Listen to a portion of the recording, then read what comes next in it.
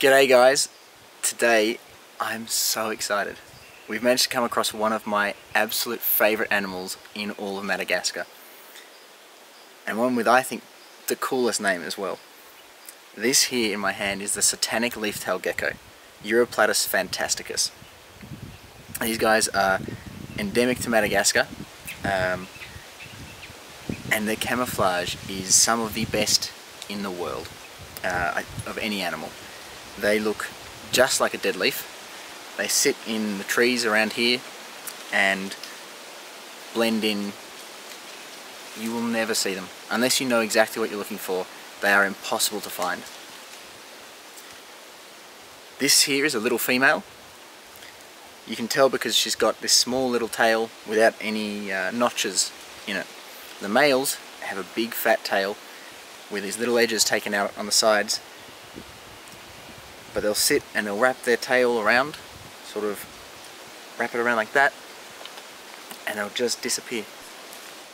One of the reasons that I love these geckos so much is because thanks to the shape of their heads and the little horns above their eyes that give them their name, I reckon they look just like a little dragon.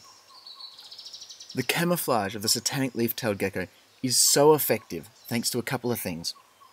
Just like a dead leaf, they have a network of lines on their skin that looks like veins branching out from their spine.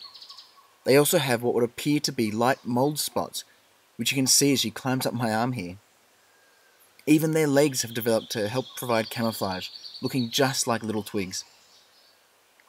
The gecko will flatten themselves against the tree, leaf or twig that they're resting on to reduce the shadow of their body as well. But it's hard to look like a dead leaf if you're moving around, so these geckos spend most of their time staying very, very still, almost frozen in place. As I'm sure you can imagine, this makes them that much more difficult to spot. Look at her on this tree.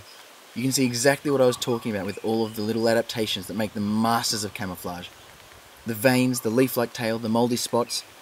How extraordinary is evolution?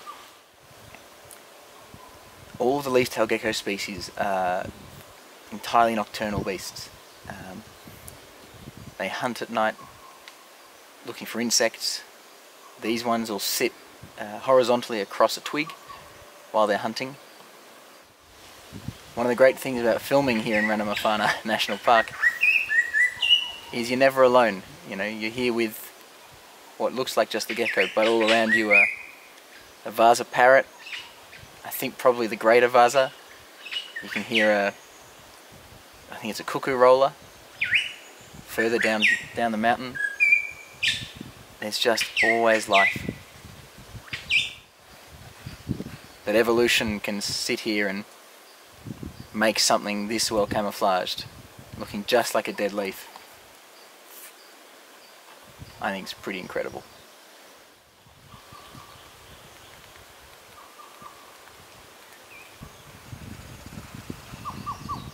Isn't she just the most special little gecko?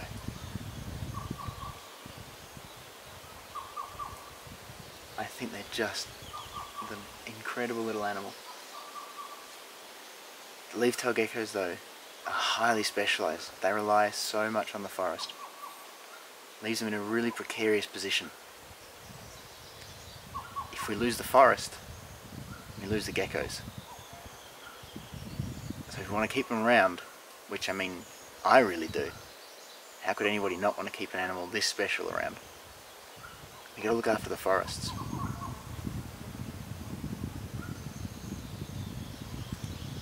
One of the best ways we can help do that, raising awareness though, as always. So make sure you share the video around, tag a friend or two, like it. Together, we can help keep life a little bit wild. I'm pretty excited to have shown you this gorgeous little animal.